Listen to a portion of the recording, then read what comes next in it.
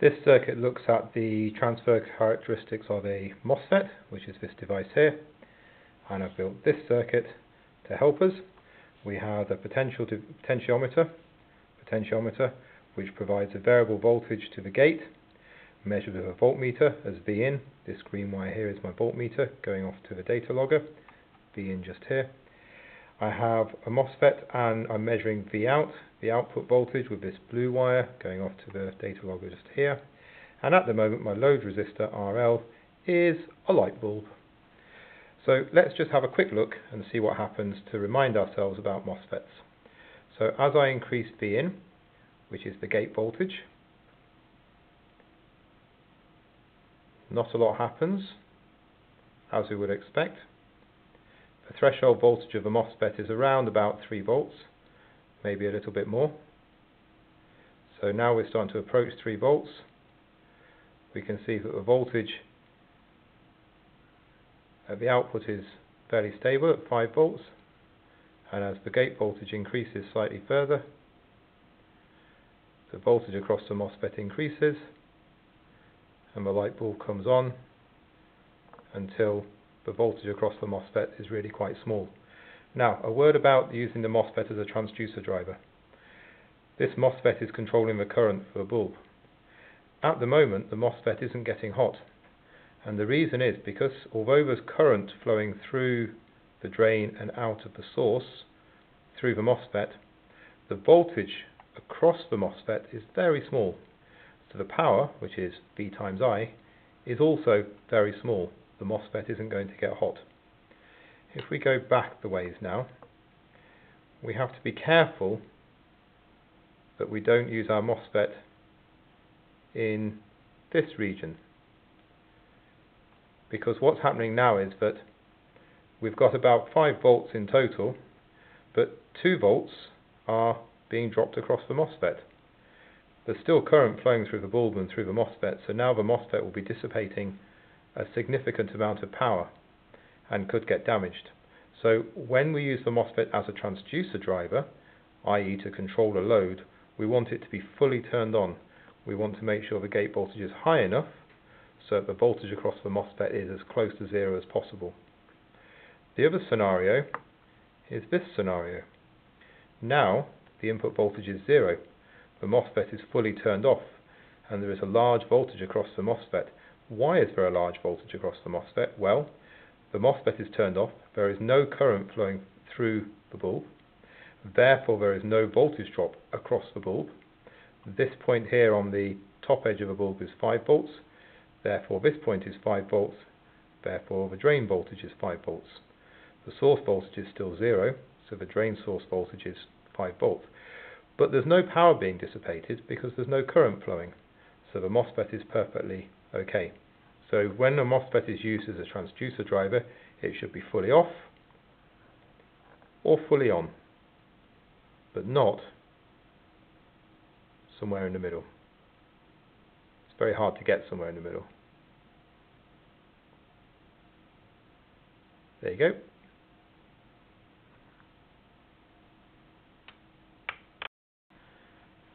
I've now changed my circuit. I've replaced the bulb with a 100 ohm resistor, and I've changed the data logger to give us a graph instead of numbers.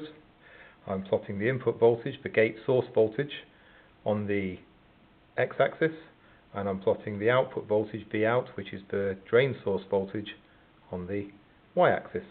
Let's press play and have a look what we see. So to start with, the gate voltage, the gate source voltage is going up, so now it's almost 1 volt. And as you can see, the drain source voltage is still 5 volts. There is no current flowing through the MOSFET. There is 0 voltage drop across the resistor.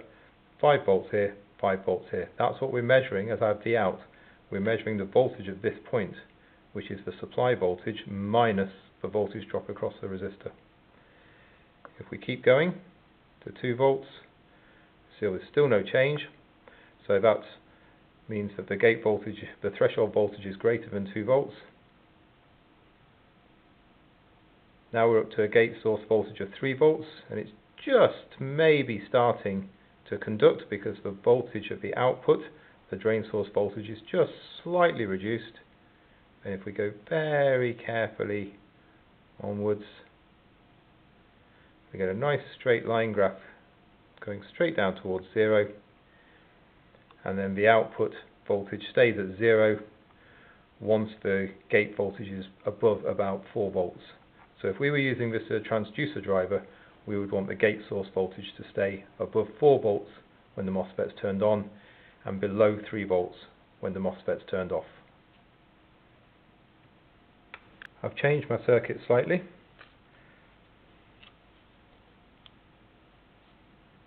I've added an ammeter to measure the current that goes through the drain. That's these two orange wires here going off to my ammeter.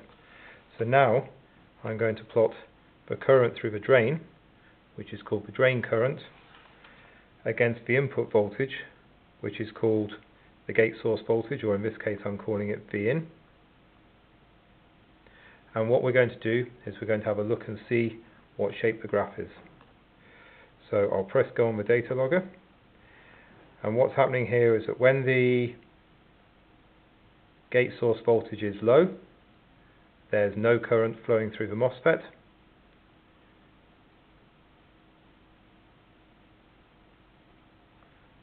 There's still no current flowing, so I've not got anywhere near the threshold voltage. When I get somewhere near the threshold voltage, which is around about 3 volts, the current increases dramatically until there's no voltage drop across the MOSFET and the current is limited by the value of the resistor. As you can see, we have a 100 ohm resistor and a 5 volt supply, so we've got 0.05 amps of current. It's limiting that 0.05 amps of current.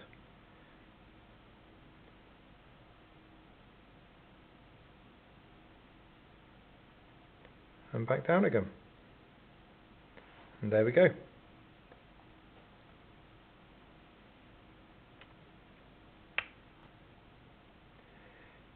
This shows us that when the gate source voltage is less than the threshold voltage, the MOSFET doesn't conduct. The current here is 0. When the gate source voltage is above the threshold voltage, the MOSFET conducts increasingly well.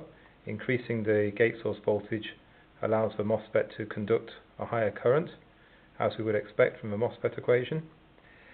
And eventually, the current would just keep going up if I didn't have a load resistor, but I do have a load resistor, so the load resistor limits the load.